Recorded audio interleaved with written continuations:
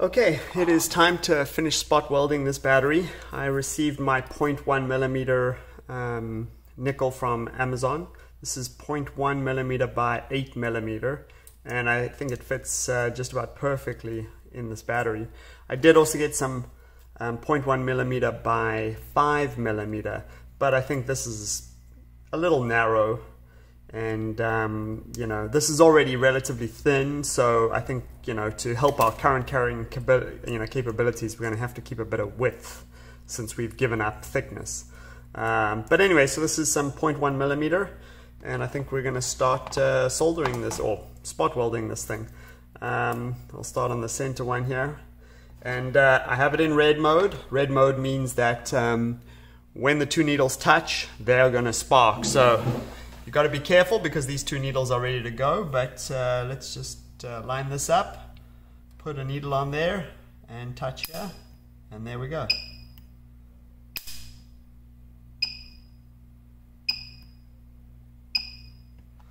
I'm kind of doing, you know, 4 or 5 spot welds per battery.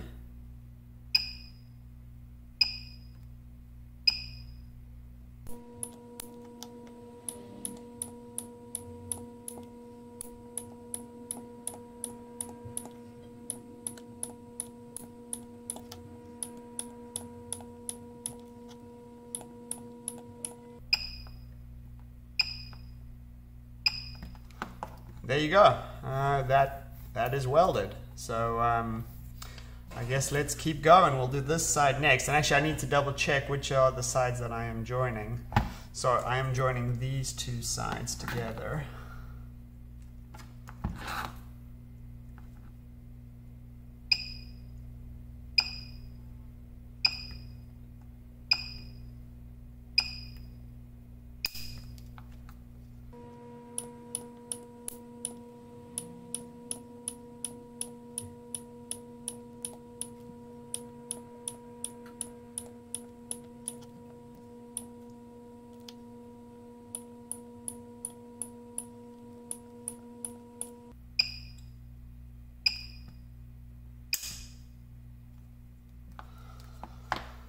Okay, let's check here. The PCB is hot but not burning hot. These welds have all done a good weld. Not mad at these welds at all. Obviously, I'm putting more welds than normally you do with the bigger spot machine, but you know, not everyone is a perfect weld, and so you just do a few extra, but you end up with quite a nice spot weld when it's assembled. Okay, so next thing we have to do is put the cross hatches on. These will connect these two sets of batteries in series. So, you know, some people were asking, does it solder nickel to nickel? And the answer is absolutely. It does a really nice job, actually, nickel to nickel.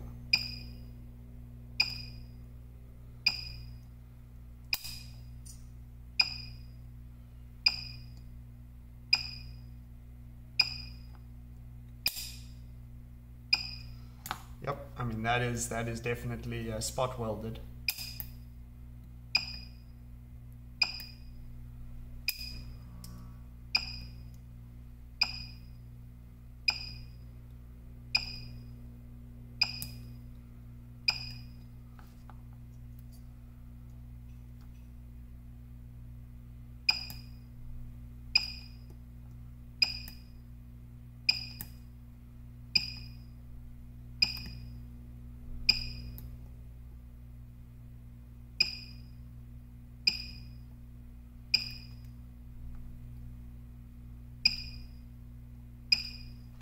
Okay, there we go. These batteries are soldered, and they are, so you can see I've already done the underside.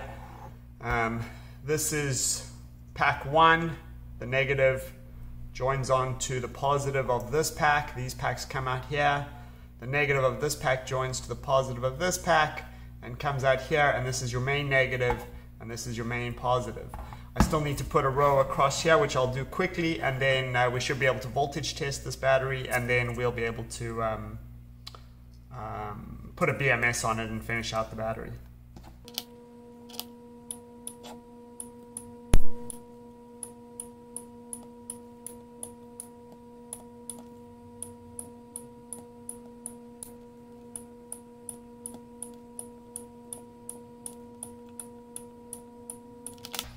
Okay, there we go. That is that's complete. Let's get a voltmeter and check this pack. Since this is a 3S battery, we should get 12.6 volts. Here's the voltmeter. Can you see it? There you can see it. Okay, so that is one main side of the battery. Here's the other main side of the battery. 12.42, perfect. So the batteries are almost charged, just not quite charged, but 12.42 is perfect. Okay, so this battery is connected and hot. So next we got to put on a BMS, and I'll bring you right back when I start working on the BMS. Although let me do a quick, let me do a couple things for a couple people. Some people asked if you could spot weld a fuse wire. Well, here is a resistor, and I use these as my fuse wires. I don't know if you can spot weld this.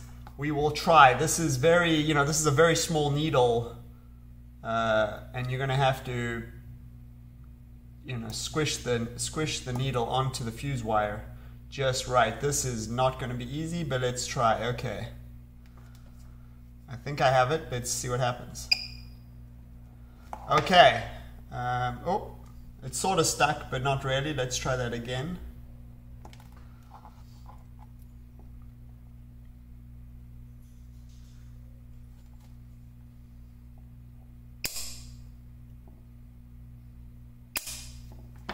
Okay.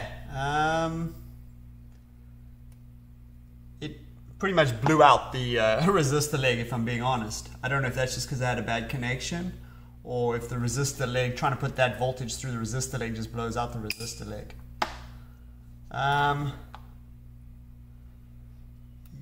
Sort of. You can sort of solder on resistor legs, but realistically, if you're doing spot welding, you don't really use resistor legs when you do spot welding. It's just not practical. Someone else asked if you can, if you can solder to a bus bar. We can try it. But I think you're just going to blow out the resistor leg with the amperage. So let's try it. Oh, hold on. Let's get a piece of bus bar here. There's a resistor leg.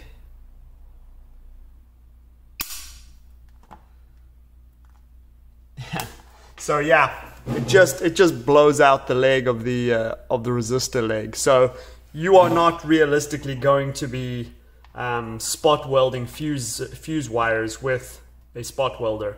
The fuse wire just gets destroyed when the spot welder hits, when the current hits, and on top of that, it's just very thin wire to be trying to put the top of the needle on. So yeah, I don't think we're going to be using fuse wire with a spot welder anytime soon. All right, I'll pause this quick, get my BMS ready, and then we'll attach the BMS. Okay, let's put in our BMS. I don't think it's practical to continue to spot weld once it's time to get to the BMS. You're probably going to have to solder on leads at that point. So that is what I am going to do. This is my main negative over here. I need to throw a little solder on top here. And I need to attach a negative wire here, which I will tin quickly.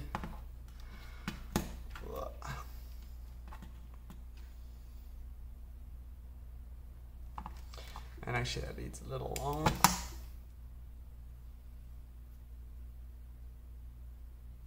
Okay, so that's your main negative. Now the negative goes right to here. So actually this is a really short wire.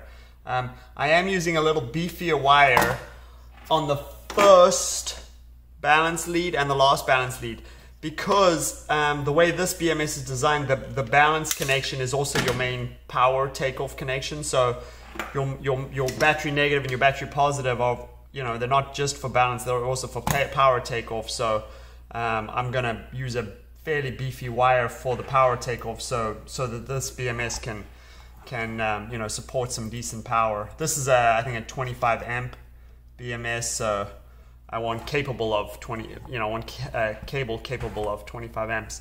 Okay, so battery negative is done. Now battery 1, I'm going to use a thinner wire, since I you know, this is just for balance, not for power takeoff. And if that's battery negative, then battery 1 is actually going to come up here, and I can put a little solder over here. Okay, that's fine. So battery 1 over here. Okay, that's on there, and that's going to come up to here. Snip that, and let's use my Knipex to strip the wire. Okay, it's stripped, and I'm not even going to bother to tin it. I'm just going to push it into the solder, and good. We have battery 1 connection. Okay, battery 2 connection over here. Need another piece of wire, which I just had and I just lost. I'm sure you guys can see it, but I can't. Okay, there we go. Battery 2. I want to tin this a little bit. Okay, your battery 2 connection. Okay, battery 2 connection is actually coming down to this side over here, and somewhere on these leads over here. Okay, so this will come down to here, and I'm going to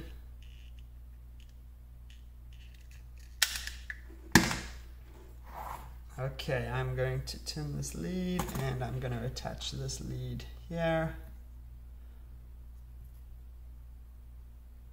Okay, so there's our balance 2 lead, and now just our main positive, which will connect over here, and this is our main positive over here, so we'll throw a bit of solder on top here, and here's some positive wire. Let me tin this, let me trim this down a little bit, and tin this. Okay, attach this here. Okay, that is attached, and that is coming just over to here.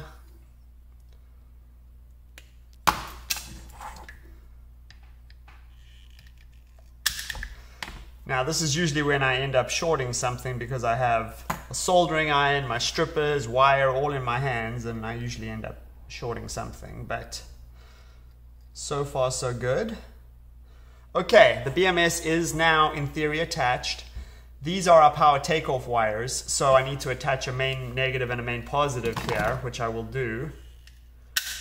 Okay, that'll be our, that is my main, okay, there we go. That's my positive, and here is my negative.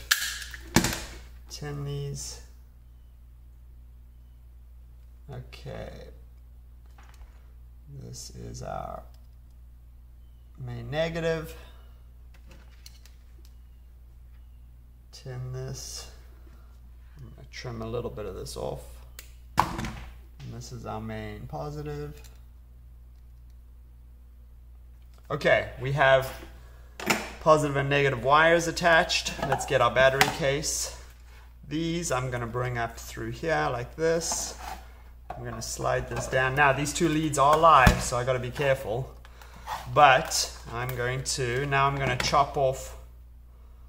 How much wire do I want? I'm going to chop off about that much. Trim one at a time, just so that you don't short these leads, because these are live. Tin this. Here's the lid. Here's our main negative, which I've already pre-tinned.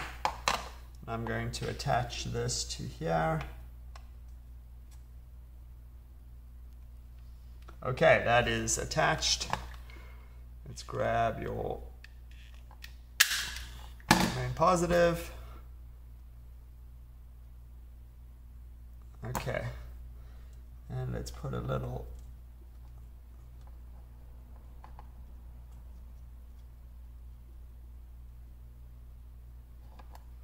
Okay, those are attached.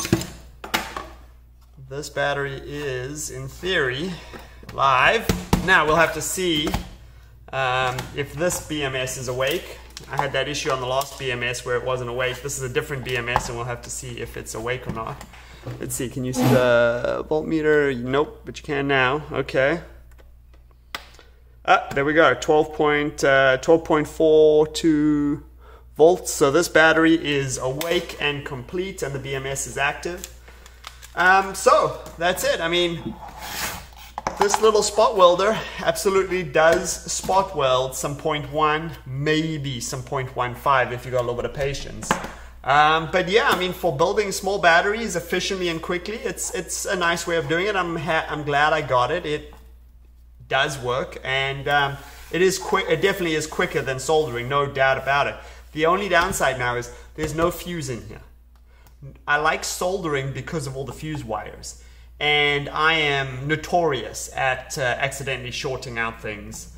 Like I said, I start to rush and I start to have wires in my hand and I end up touching something and blowing out a bunch of fuses. So I do like fuse wires on my big packs, but I must admit that the solder, using the spot welder goes pretty quickly. So yeah, this battery is built and active, and I'm happy. So yeah, I mean, if you're looking for a cheap spot welder and you're going to do some smaller batteries like this, maybe an e-bike, this is definitely a cheap way to go.